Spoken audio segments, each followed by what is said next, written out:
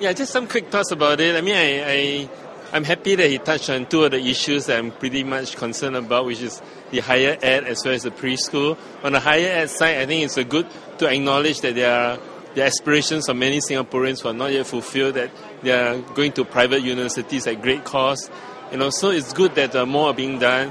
But I would really like to see more details before I can comment further. The other one is on the preschools. There's also acknowledgement that more can be done to improve it. And in fact, many of the proposals that I heard today, some of it we actually suggested, or actually personally I suggested some years back when I was involved in a committee looking at the preschool ed in Singapore. And of course, recently, more attention came upon in that field. So I'm glad that some steps are taken there. And again, I want to see some details in the proposal, in the execution. And of course, when it comes out in Parliament, I'll be commenting on it to offer certain suggestions. And it was interesting that he brought up about neighbourliness, because yesterday I just attended a street party. I'm not sure whether it's the only street party in Singapore, but the neighbours there claim that they are. These residents doing it for 13 years in a row now.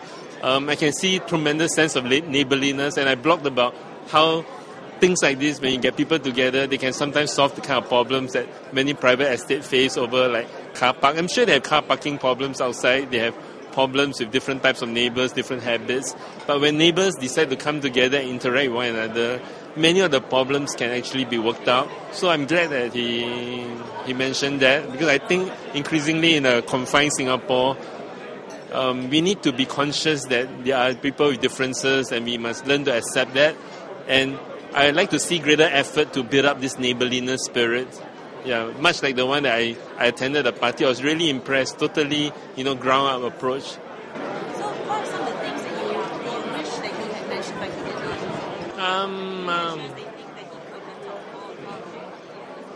not? Nothing. I mean, I don't have anything to comment on that at the moment. Yeah. Because there are many things that we would like to see change, but I think, for the message, there's some interesting things there that we would like to follow up on, to see the initiatives, to see more details in the initiative.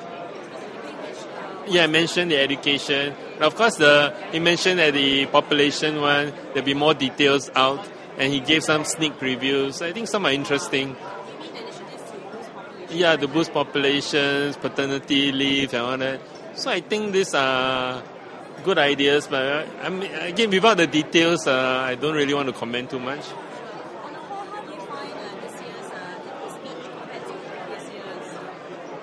I don't want to make a comparison. It's okay. Every year is different. There are different issues to solve every year.